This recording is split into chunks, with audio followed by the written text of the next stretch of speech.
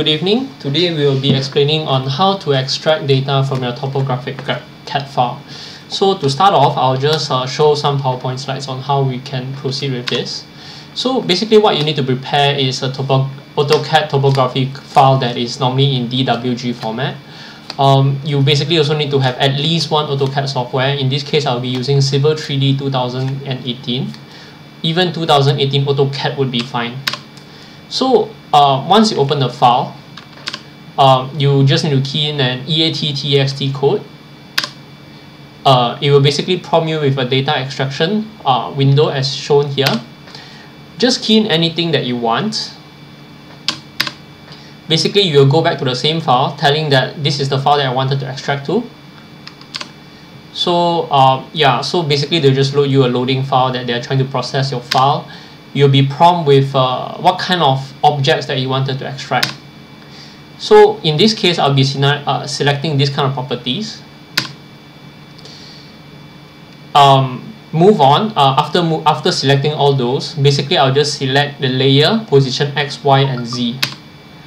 A refined data page will be prompt. Normally I'll just press next because there's nothing much. You just want to see your data.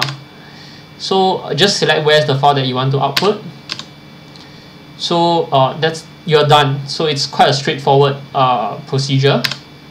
So what can you use this is that you can generate a simplified topography using Civil 3D after that. You can even do simplified quantity takeoff.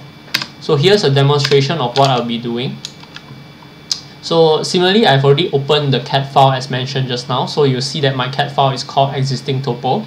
Take note of this name that later this will be appear in the XLS file also. So like I said just now, what I'll do is I'll just do a TXT, EAT-TEXT. I just need to create a new data extraction.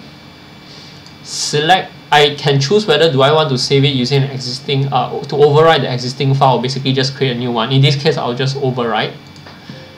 Press yes. So you'll notice that this file name is the file that I wanted to extract. Basically, you can even add multiple drawings if you wanted to. But on a case-by-case basis, you'll just be doing one file. So just load as shown in the PowerPoint slides just now. Okay, so normally by default, they will just tick everything, which it really depends on what kind of things that you want. For our case, like I said, that I just wanted one particular point, as you can see here. So I'll just select DIA-CR1. You might want to inspect what kind of element is that first, or basically you can just extract everything. So what I normally do is, since I'm only getting points, right, I would prefer to just select blocks. So I'll just display all the objects that's currently in use. I press next. So by default, everything will be selected, but that's not everything that I wanted to output in the CSV file. So normally I'll just uncheck all. With the use that I'm going to do in my future videos, I will normally just use the layer and the X, Y, Z positioning of the object. So once I click next, so basically this window is showing that what will your XLS file, or basically your data extraction CSV file, look like. You will have your name, your layer of the element that you wanted to extract, the positioning, X, Y, and Z. There's a reason why I did this too. It will be explained in my next video. Currently, I'm just showing how to do data extraction. So it's a bit irrelevant, but this is just what I'm trying to show you. So once you click next, what you will see is where do you want to output the file. You can even choose to insert back into the drawing, or would you want to output. So normally in this case, since I'm going to use it for something else, I can always just output. So where would I normally wanted to save is, I have this.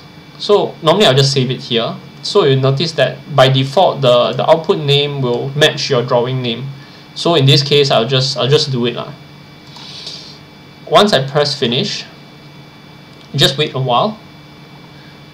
So normally here what would happen is you will have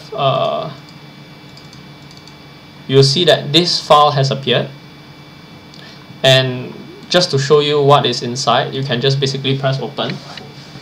So remember the page that we were extracting, it shows basically exactly what will be extracted. So this one is based on the number of counts of the same element. Normally the count will be 1. The layering will be the CAD file layers that you will see that I will further explain next time. There's a reason why I did XYZ, so stay tuned for my next video where I'll tell you how to use this file and re-import back to Civil 3D and get a very estimated surface for a first cut. This kind of surface you can use it for tendering, just to get a good feel of what you wanted to do with your work site. So that's all for today. Thank you. If you like this video, please like and subscribe. If you dislike, then you know what to do. Thank you for the support. If there's any more new videos that you all wanted to add in, please tell me. Just write inside the comments. I will reply accordingly. Thank you.